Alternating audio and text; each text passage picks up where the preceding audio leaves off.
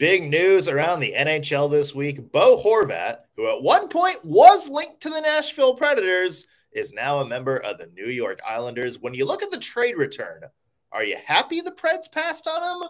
Or do you think they missed a good opportunity? Could they have stolen him in that trade? Plus, Western Conference Wednesday, we are taking our one-word concept and applying it to each team in the Central Division. Coming up today on the Locked On Predators podcast. You're Locked On Predators, your daily podcast on the Nashville Predators. Part of the Locked On Podcast Network, your team every day.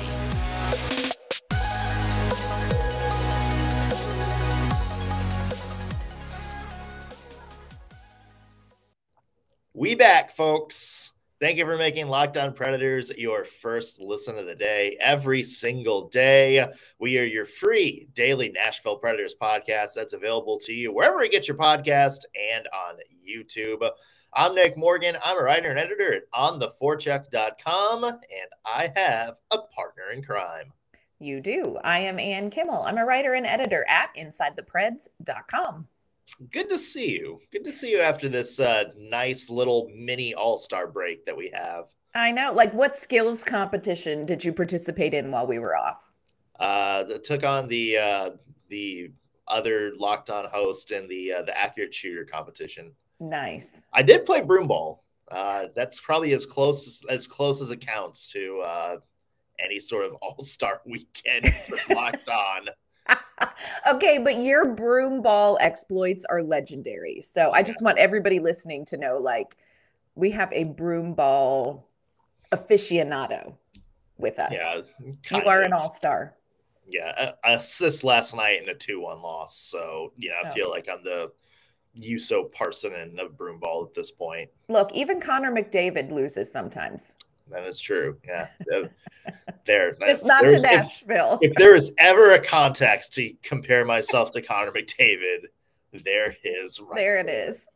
Also want to mention today's episode, before we get into it, is brought to you by FanDuel Sportsbook, now the official sportsbook of the Locked On Podcast Network. So make every moment more. Visit FanDuel.com/LockedOn today to get started. And we are getting started with our first trade news of the NHL season. I mean, I guess there's been some other little trades, but who cares? This is the first, big daddy of the That's group. right. The first one, Bo Horvat, traded by the Vancouver Canucks to the New York Islanders for Anthony Beauvillier and Aatu Ratti, who's one of their top prospects, and a conditional first-round pick.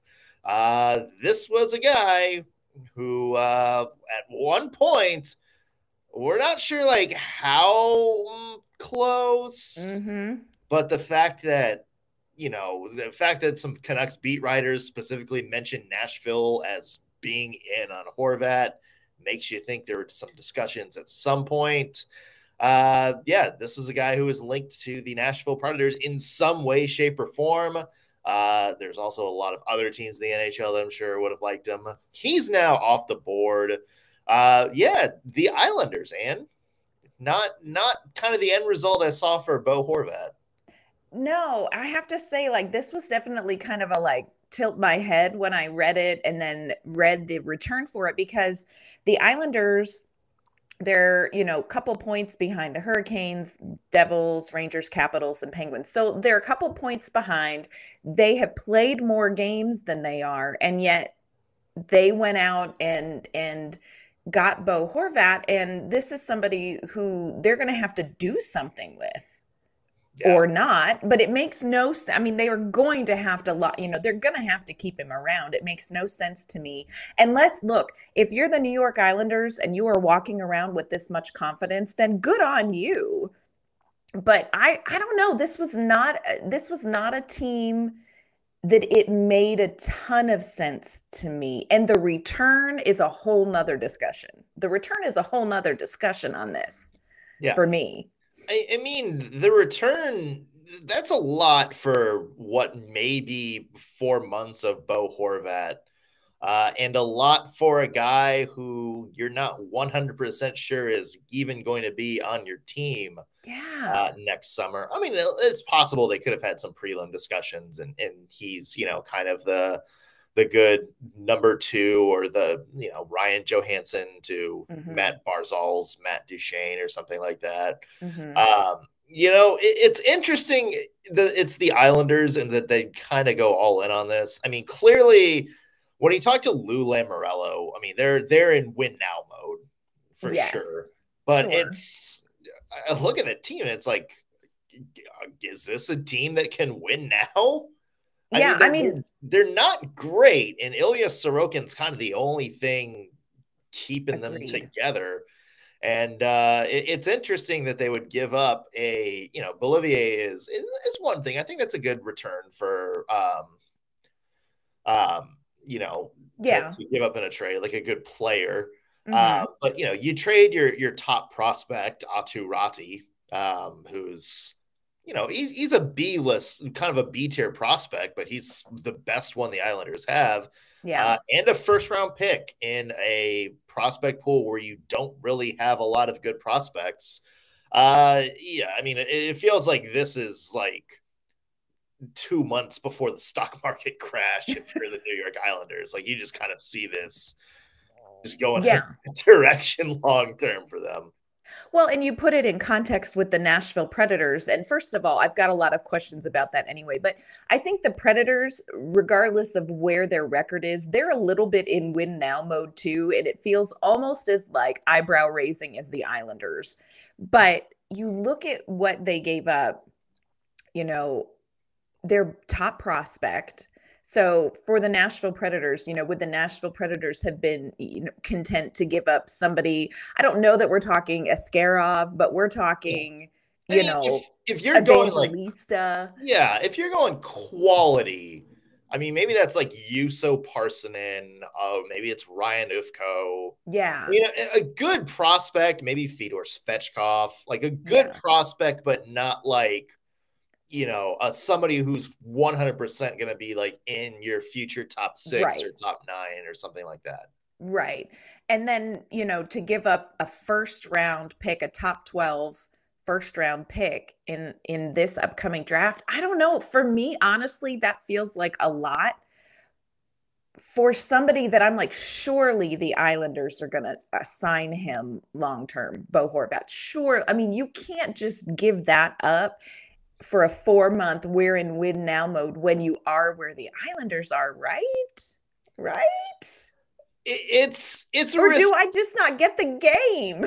It is risky. Let's talk about the Predators aspect of that though. It felt like the Nashville Predators were in better position to pull off a trade like that than the Islanders.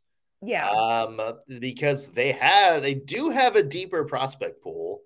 Very true. It would have sucked to lose, probably one of your top 6-7 guys, and it would have definitely sucked to lose, that first overall pick, especially in this year's draft when you're drafting at home.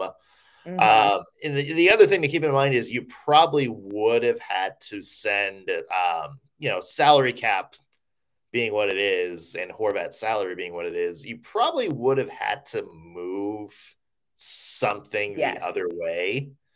And I'm not 100% sure what that would be. I know there's a lot of talk back in the day that the, Canucks were looking for specifically a right shot defenseman. That's somebody like, Dante Fabro or Alex Carrier. Fabro would have been basically to make the salary work. He would have been the guy that would have to move. I'm not sure if that was enough. I mean, Beauvillier is a good but not great player, like a good winger. Maybe, God, I don't know, like maybe Mikael Granlund goes back the only thing I could. You kind of swap a playmaker for a playmaker. I don't know. It's interesting, but I mean, it feels like it really does feel like, and that the Preds were in better position than the Islanders to pull that off if they wanted to. Obviously, we said they could have made that trade. Are you glad they didn't, or do you think maybe missed opportunity here? And again, everything with the Nashville Predators this season, it's 100% hard to know where I land on this. I would say I'm glad we sidestepped this one, because I think what you would have to give up and then know that now you're looking at committing to either 4 months for a big sacrifice, or you're looking at writing another hefty longer term contract. Is that where the Nashville Predators want to be if they had made this trade? Do they want to lose the pieces that they would have had to lose, comparative to what the Islanders gave? And then would they be content to sign Bo Horvat to another longer, chunky contract? I don't know that Nashville is there. I just don't know that they're there. So for me, and especially I'm one of those, like, dance with the girl you brought. Like, let's finish out this, like, add a piece here, add a piece there. But I don't know that we want to totally upset the apple cart, and let's ride out what this team is for the most part through the playoffs, and then make some decisions. So for me, I think probably it's a good thing that the Predators didn't get in on this. Just cost and what it may end up meaning long term for the Predators. So I'm okay with missing out on this one. What about you? I mean, yeah, I 100% agree with you on pretty much all the points you made. I mean, I think the Preds are in a point in which, if you're going to transition, it's going to be transition some guys, with bigger contracts probably out, so you can bring up some of these prospects. It kind of, this year, I'm sure, is going to be a good barometer depending on how the Preds finish. Not saying that the Predators are going to be out of the trade market completely. And that's a different episode for another day. But yeah, I mean, I think bringing in a guy like Bo Horvat for this year's particular playoff run, maybe a bit ill-advised. Although I will say, if you're going to go for it, David Poile, might as well just go for it. Don't put things out there that we're not ready to cover, Nick. Yeah. Well, let's move on to some other teams in the Central Division. We are going to take our one word that we use to describe each game, and we are going to take it, and we're going to describe each Central Division team's season in one word. And we have some help from our other Locked On hosts. We're going to get to that in 1 second. First, I want to mention today's show is brought to you by FanDuel. This year, the only app you need at your Super Bowl party is FanDuel, America's #1 sportsbook. We're really excited about our new betting partner for Locked On, because they're the #1 sportsbook in America. And if you're new to FanDuel, even better. They have so many great features that make betting on sports fun and easy. You can download FanDuel now so you can bet on a Super Bowl 57 with a no-sweat first bet. You'll get up to $3,000 back in bonus bets if your first bet doesn't win. That's $3,000 in bonus bets. FanDuel lets you bet on everything from money line to sports spreads, point spreads, to who will score a touchdown. Plenty of prop bets. Who's going to say, or like, how long is the national anthem going to be?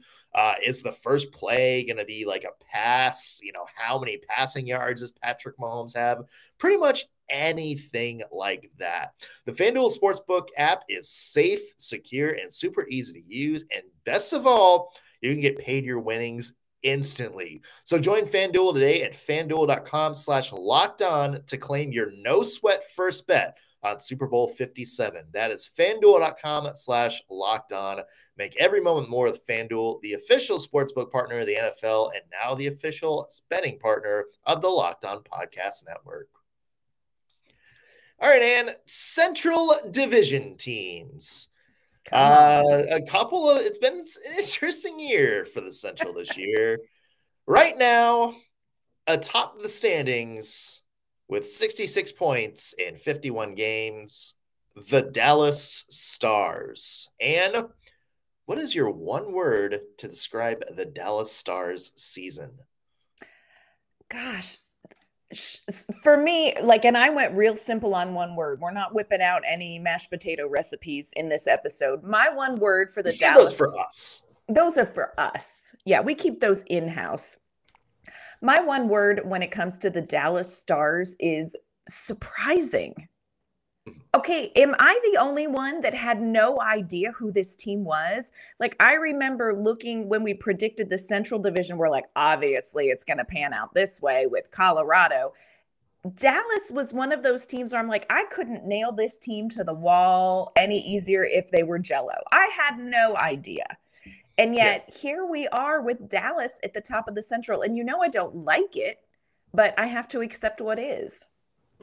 Yeah. What about you? What is your one word for Dallas? Because maybe I read it. Maybe I read this one wrong, but I had no idea. I mean, you and I remember those like preseason shows we did. And we're like, I just don't see, a lot from Dallas this year. Yeah. My one word is Predators. Because this kind of seems like the Nashville Predators of last year, doesn't it? Like, doesn't it seem like last year's Preds in a way where it's just like, you look at their roster and kind of like a, whatever, and then, but that's like you chock full and it's just packed with players having career seasons like Jason Robertson, 33 goals this year. He's towards the top of the NHL. Joe Pavelski at, 128 years old, it's still scoring points at above his career pace. You have Jake Ottinger in goal, is, a Linus Ullmark away from maybe being a threat to win the Vezina Trophy this year. So it just seems like it reminds me so much of last year where just everything, like every single thing you needed to go right for the Nashville Predators last year, it seems like it's going right this year for the Dallas Stars. And you know what? Yeah, I mean, it's a pretty good team. They're going to have a test, and it may come in the playoffs to the third team in the Central Division right now, the Minnesota Wild. What's your one word to describe the Wild, Anne? Okay, my one word is actually it's a GIF. Have you ever seen the GIF of I think it's Bugs Bunny and he is like, what? It's like that GIF. I'm still. Sounds good to me. What? That's my one word for the Minnesota Wild because like I see it. I see the numbers. I get the record. I understand the roster, but there is still a part of me that's like, what? With the Minnesota Wild. Of course, you have Kirill Kaprizov. So I get it. Like automatically you have, a really good team. Matt Zuccarello, veteran, is having like the best season of his 850-year career. You have sweet little Matt Boldy, who probably is not old enough to buy a beer, but can now buy himself a fat mansion with a giant contract. They're all performing well, but this and I know the Wild are feeling really confident about this and feeling really good, but I'm still, for some reason, I still have a hitch in my giddy up about Minnesota. Like, are they going to be able to take it all the way? Are they going to be able to take this all the way? I don't know. What do you think? Yeah. That's my one word too, is Jekyll and Hyde. Because it seems like we've seen both sides of the Minnesota Wild this year. They got off to a pretty bad start, and we were all wondering, like, oh, wow, how good was Kevin Fiala for this team? And then they were hot. Like, they were one of the hottest teams in the NHL. And now, they're kind of in that stage where they're cooling off a little bit again. Only 5 wins in their last 10. And it just seems like they're just very streaky. And it's interesting, what's going to happen in goal for the rest of the season, because Marc-Andre Fleury, he's kind of been the starter all year, like the known starter. And, he's turned things around, but he also hasn't had that good of a year. Like, he was a sub 900 goaltender, 900 save percentage goaltender for a very long time, while Philip Gustafsson in 18 games is putting up numbers like similar to Connor Hellebuyck, albeit as a backup. But it's going to be interesting to see what happens there. But But yeah, I mean, it just seems like we're unable to kind of see what's going on in Minnesota. Yeah. Our good friend Seth, who is the host of Locked on Wild, great podcast, his one word was gritty, which I thought was interesting. He said they're inconsistent in terms of scoring, but he says gritty at the current moment. So that is Seth's one word to describe the team. Yeah. Of course, we still have plenty more teams to go before we get to where the Nashville Predators are in the rankings, but also cover every team in the Central Division. And we're going to continue and do that in just a second. But first, it is Nick and my joy to talk to you about our good friends at Built Bar. We just got through the holidays, and of course, I've got a family wedding coming up. So the goal is to kind of eat a little healthier, tone a little things up, clean some things up. And one of the keys to success for me is going to be our great friends at Built Bar. With Built Bar, you can eat healthy and you can enjoy it the whole time. They are so delicious. You're not even going to think, wow, I'm eating this really healthy protein bar. They are perfect for your New Year's resolutions and your health goals as well. So what makes a Built Bar so good? For starters, it's covered in 100% real chocolate. And everything is better when it is covered in 100% real chocolate. But they also come in great flavors. So they have flavors like churro, they have peanut butter brownie, they have coconut almond. I am a huge fan of the cherry barcia or raspberry. Those are the two I always go for. And I don't know how Built does it, but they make it taste like a candy bar while maintaining just incredible macros. So you can have a Built Bar and enjoy only 130 calories. You only get 4 grams of sugar, and you end up with a whopping 17 grams of protein. And here's what's even better about Built Bar right now. You do not have to wait for Built to ship you your Built Bars. We've talked about ordering at Built.com, which you can still do, but now you can just go to Walmart or Sam's Club and pick up your box of Built Bars. So go to Walmart, head to the pharmacy, grab yourself a 4-count box, or if you're close to Sam's Club and bigger is better, go in and get a 13-bar box of your favorite flavor. Mint brownie, if you're wondering what to try the mint brownie. You can thank me later. And of course, like we said, you can still get your Built Bars the good old-fashioned way through the internet at built.com. So check out our great friends at built.com/NHL network. All right, Ann, picking things up with the Colorado Avalanche. Yep. My one word, injury. God bless. I mean, they're dropping like flies. They have been dropping like flies in Colorado. And yet Colorado still 57 points, 27, 18, and 3. They've had a disaster of injuries, but they're finding people to come in and step up. So, it's not, I think everybody across the league was like, Colorado's going to be back probably in the Stanley Cup Finals. I think it's going to be a little different looking season in the end. But when you have Cale Makar, isn't anything possible? He is like the fairy godmother from Cinderella of the NHL. Anything is possible. Yeah. So, we'll see. Yeah, snake bit, I think, would be the word for me for the Colorado Avalanche, because it feels like, they've had a lot of changes. We talked about Nazem Kadri going. Yes. We talked about, a couple other guys like Andrei Burakovsky.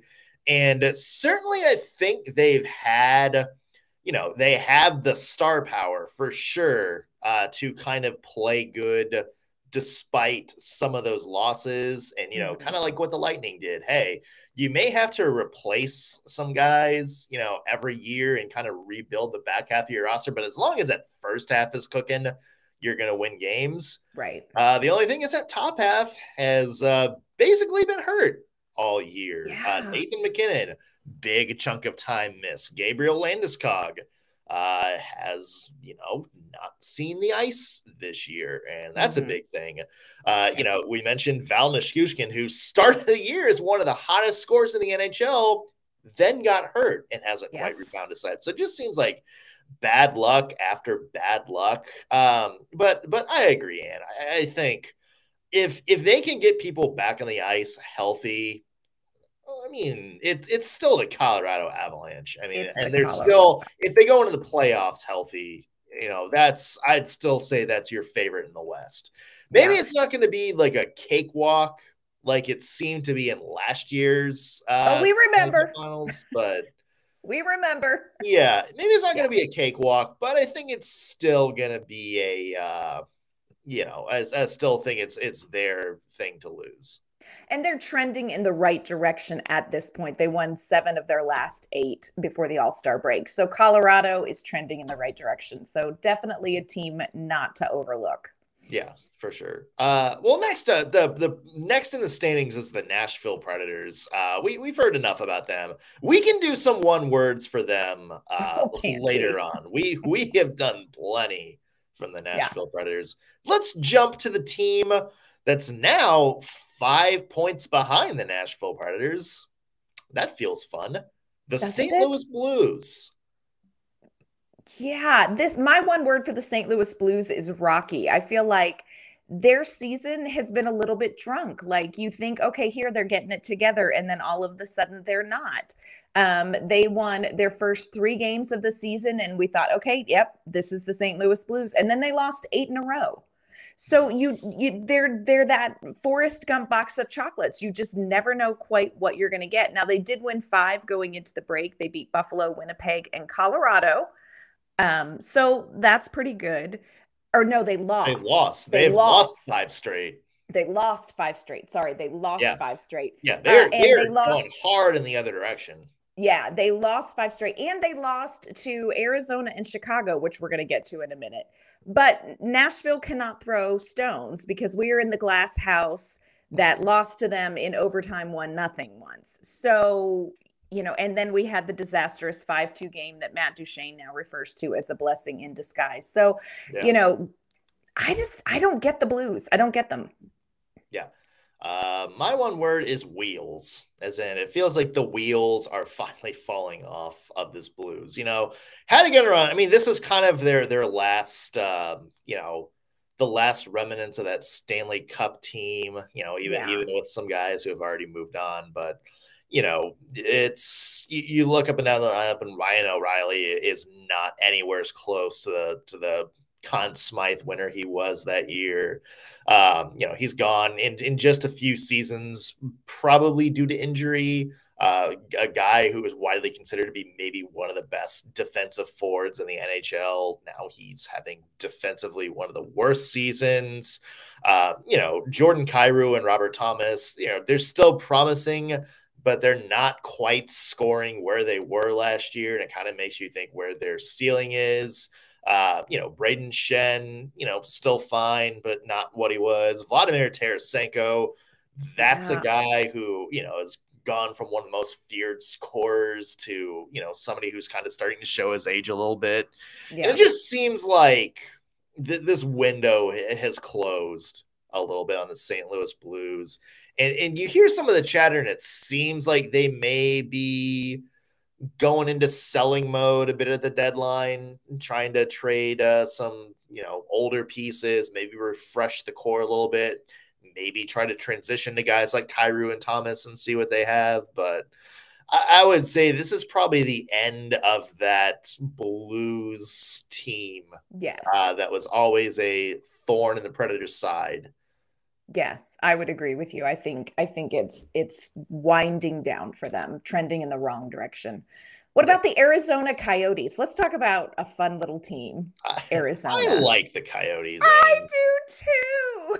It's in my one word for them, and I'll just say it is my one word for them is trying.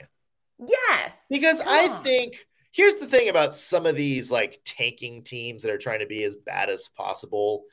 The Chicago Blackhawks do not deserve Connor Bedard at all. The Arizona Coyotes to me are a team that is like slowly trying to put some stuff together. Yeah. And that may all change when they put Jacob Chikrin on the trade block. But they've kind of built this offense around Clayton Keller, who is looking like he's going to be a really good, player for a long time in this league. They've kind of said screw it and put a lot of their younger guys just in the lineup this year, rip the Band-Aid off. Barrett Hayton is one, Dylan Genther is another, Yusuf Alamaki is another. And we've seen the past couple of years, they have traded, some draft picks, because they have a lot of them, to get like prospects from other teams, like guys like Jack McBain. And they've lured him there with like the promise of, look, you're going to play right away. So you can see, as opposed to other teams in the NHL that are rebuilding by putting the worst possible lineup out there and saying, well, at least we'll have Bedard. Yep. It feels like Arizona is doing it in the right way by just putting all of their young guys on there and saying, you know what, if this works out, oh, well, we get a chance at a top draft pick. If it does, then, hey, we just found our young core, and we have proven that we can take our young prospects and build them up into something. So I like the Coyotes. Yeah, I do too. They've had a lot going against them. Of course, they have our dear friend Connor Ingram, who adore. So there's a part of my heart that will always root for them. But look at the teams that Arizona has beat this season at times. They've lost plenty. I get that. But they beat Vegas. They beat Boston, Philadelphia, the LA Kings, Florida, Washington, Buffalo, the Islanders. They beat Carolina. They beat Toronto a couple of times. Come on. So I'm with you. I like watching what they're doing. I have mad respect for Arizona because even though their record is not fantastic, they are fun to watch and they are doing it the right way. 100%. Yeah. Speaking of doing it the right way, not. Our last one. Let's talk about the Chicago Blackhawks, shall we?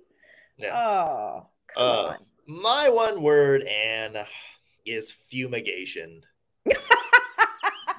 Because it just seems like when you walk it, it just seems like if you would go to Chicago right now, walk up to the United Center, you're just going to see one of those big circus tent looking things over the United Center with just poison gas being pumped in, because it feels like this team just has to, for a multitude of different reasons, that we don't need to go into, both on ice and off ice. It just seems like this team is trying to burn any sort of connection to that Chicago Blackhawks dynasty. Yes. They'll keep the banners, but they're trying to just completely reset everything about this franchise.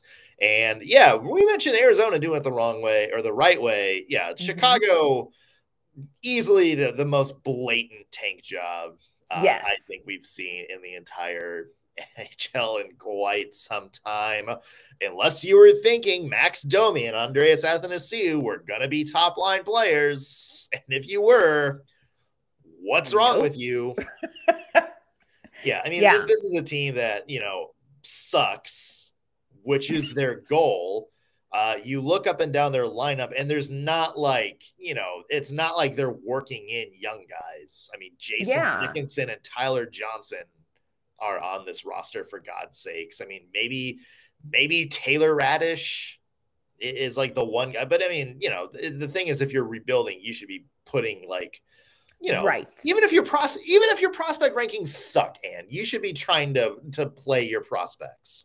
Yes. And the Blackhawks are not doing that. They're just playing, a lot of basically borderline AHLers and fourth liners all up and down the lineup to be bad. And hey, it's working. And, your one, thing to look forward to is maybe you trade Patrick Kane for, a Kings package. And now Patrick Kane is having a very, very bad year. And it seems like that value is dropping now a little bit too. So who knows how that's going to turn out. Yep. There's a part of me, that's my one word, tank hard for Bedard. And there's a part of me that's I hope you do not even sniff a whiff of Bedard's aftershave at the draft because of what you've done, because of what you have done. I mean, it's going to be one of those things that it's remember the Gary Bettman quote? He's like, no, nobody in the NHL is tanking. If the Blackhawks wind up winning Connor Bedard in this draft, I think you're going to have a problem with some NHL teams. I really do. I think you're going to have to nip this in the bud. Yep. 100%. Yeah. Well, let us know your power rankings, teams that are good, teams that are not. What's your one word for some teams in the Preds division? And give us one word for the Preds as well. We want to hear from you guys. We always do. And also tomorrow we are doing a mailbag. We are going to be answering some of your questions about the Nashville Predators or the NHL in general. We've got quite a few so far, but if you would like to chime in, tweet us at LO_Predators or leave a comment on our YouTube page. And we will pick it up and read our best ones tomorrow. Anne, where can people find your work? You can find my work online at InsideThePreds.com. You can find me on Twitter at AnnK_MamaOnIce. And you can find me at ontheforecheck.com. Follow me on Twitter at _NSMorgan. And be sure to follow the podcast as well as LO_Predators. And however you're listening to us, whether you're listening on your favorite platform or watching us on YouTube, be sure to hit that subscribe button. That's going to do it for us on today's Locked on Predators podcast. Thank you for making us your first listen of the day. We'll be back tomorrow with another all-new episode. We'll see you then.